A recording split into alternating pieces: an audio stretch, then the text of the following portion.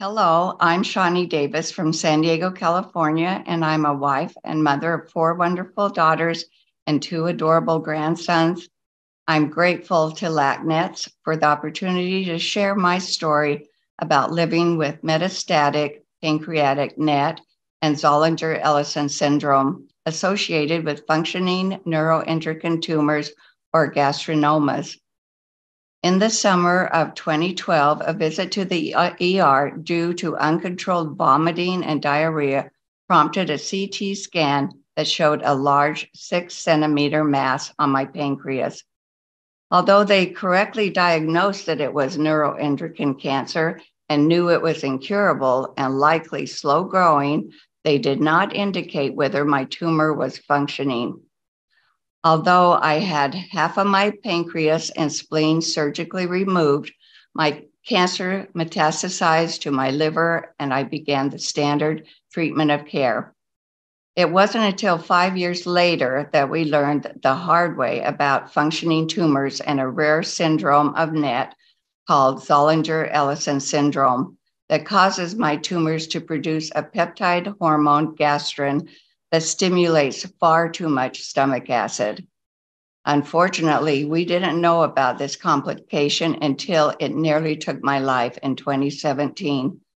For a few months prior, I was experiencing horrible acid reflux that felt like battery acid. At least that's how I would describe it. For months, I felt awful. I couldn't eat. I felt like I couldn't even catch my breath. And then the uncontrolled vomiting and diarrhea began. Finally, after being admitted to the hospital for stabbing pain, they realized my duodenum had ruptured and I was rushed into emergency exploratory surgery. They found a 1-inch perforation that could not be surgically fixed. A feeding tube was placed in my jejunum and several drains in my abdomen. I was devastated when the surgeon advised I was not likely to heal and that I would never be able to eat or drink again. Palliative care gave me no more than 6 months to live. They didn't think I would even make it to my 69th birthday, which was only a month away. The next few weeks in the hospital were a nightmare, and the cause of the rupture was still a mystery to the medical team. Thanks to a call with an outside NET expert who suggested checking my gastrin level, we found that my gastrin was close to 17,000. The normal range is less than 100. Now we were at least able to use high-dose proton pump inhibitors, PPIs, to help block the acid from further damaging my organs. After nearly a month in the hospital, I was able to go home with a portable feeding tube and drains, but still needing an extensive amount of critical care from my family. After another month of recovery, my rupture inexplicably and miraculously healed. My doctors all said that I was a walking miracle. I was able to eat and drink again, thankfully, right before Thanksgiving. Food never tasted so good. I slowly got my strength back and was able to undergo 2 chemoembolizations and 4 rounds of PRRT, Lutathera, that reduced my tumor burden and got my gastrin levels down to the low hundreds. My monthly lanreotide injections help control the gastrin production as well.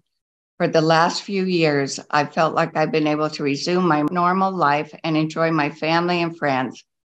I cannot stress enough how important it is to know whether your tumors are functioning and the essential information about your NET so that you will get the most effective care possible. We had seen a handful of specialists and done many scopes, scans, and even genomic testing, but we missed a critical piece of my NET diagnosis.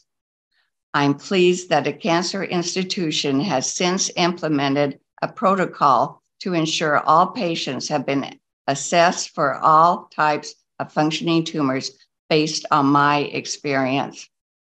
Thank goodness LACNets created a NET Vitals tool that informs you of exactly what you need to know about your particular type of NET and can prevent this from happening to anyone else. Now, 5 years later, and at almost 75, I am so grateful that my life has been extended. With the guidance of my NET experts and a variety of treatments, my tumors and gastrin levels have been stable until recently. Overall, I've survived with NET cancer for nearly 11 years, thanks to the prayers on my behalf, my faith, advocacy for NET, and caregiving. I certainly hope my story helps so they don't have to endure what I did. Zollinger-Ellison syndrome can easily be diagnosed with simple blood work and information from pathology. It shouldn't require a miracle.